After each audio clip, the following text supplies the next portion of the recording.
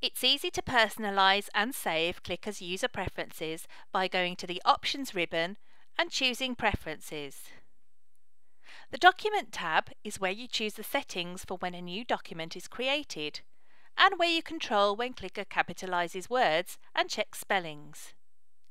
The Speech tab lets you choose your speech engine and the speed at which it reads. Choose when the text is read aloud and how the text is highlighted.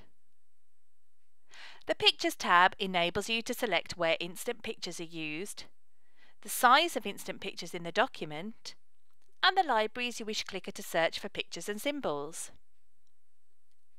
The Keyboard tab lets you choose which on-screen keyboard is used and select if the keyboard opens automatically when Clicker starts.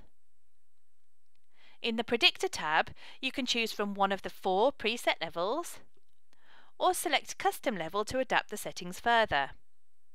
You can also control how words are sent from the predictor to the document and if sounds like prediction is used.